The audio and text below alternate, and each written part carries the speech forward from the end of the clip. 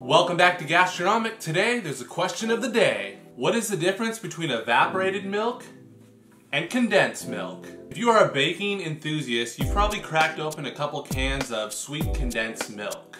But you may not be familiar with its thinner, milkier cousin, evaporated milk.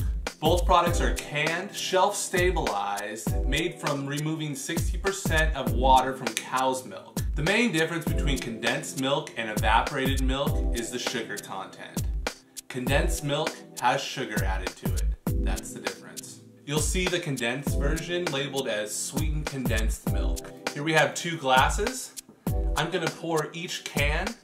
Can you guess which one's evaporated and which one's condensed? Use evaporated milk in place of heavy cream, milk, or half and half in savory dishes, such as mashed potatoes, cream sauces, and macaroni and cheese. Some uses for sweetened condensed milk are iced coffee, candies, cakes, pies, fudge, and the list goes on for both. Next time you try a new recipe, try subbing the evaporated milk for dairy products and try subbing sweetened condensed milk for sugar. Let me know what you think. I hope this clears a few things up. Thank you for watching this week's episode of Gastronomic. Enjoy your week. We'll see you on the next one.